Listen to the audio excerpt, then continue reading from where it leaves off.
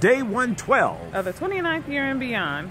All right, so what are we talking about today? Well, today I wanted to talk about, I was on a long journey today and listening to the radio, and I heard this song by James Ingram, I think Patty Austin. Baby Come to Me? No, the other one, Best of How Friends. do you keep Best of Yeah, Friends? yeah. How to keep the music playing? Yeah, how to keep the music playing. Okay. And I was like, oh wow, that's an awesome topic. Okay. So I was thinking, how do we keep the music playing? How do we keep the music playing? Well, the fact that I am so good looking, and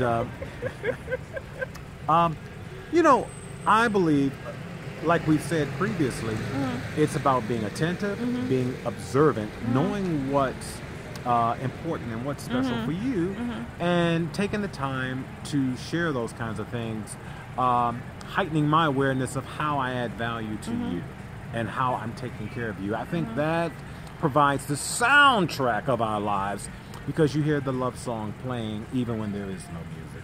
Boom, baby! Oh my goodness, that was great. Awesome. And you know, they talk about being best friends and best lovers, and you know, and I thought about, I was like, you know, as we've gotten older and the longer our relationship, because I don't think when we first started we were probably really best friends as much as best lovers, but I think now we're probably best friends as well. Well, you know, and again, your relationship grows deeper, fuller.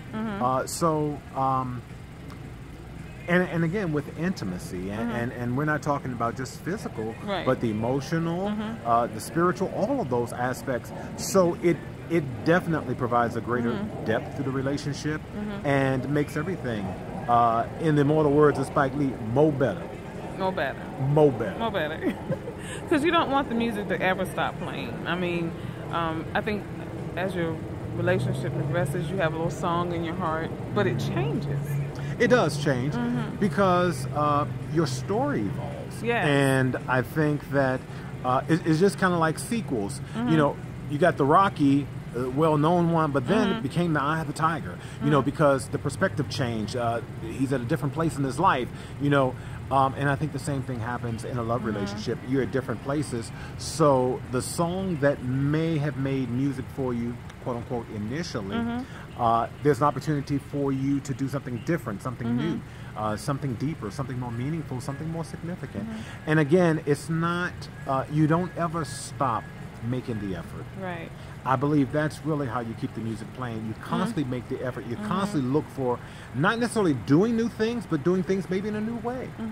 Experiencing new things as well. But, you know, not trying to change for change's sake. But again, as you evolve and as you grow, you become better people, hopefully, and better partners on this journey and in the love relationship. And I think that the one thing that I realized when I first started and when we first got married, I was afraid. You know, I was afraid that one day you were going to walk away, one day that you were going to fall out of love with me. But I think as the years have progressed and, you know, we've been through so many things and we've endured so many bumps and bruises, I know that, you know, this is forever. It is forever. And so, how do you keep the music playing? I guess the song that's playing for me right now is Always and Forever.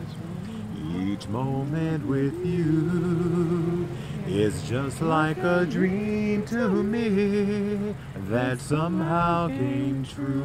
Those words are so true for me. It really is. And that's how you keep the music playing. By constantly being fully present, by constantly making an effort to take care of the one that you love, and to constantly express your love. And enjoying the journey. So yeah, keep the music playing, keep it fresh, keep it real, and keep it honest. Yeah.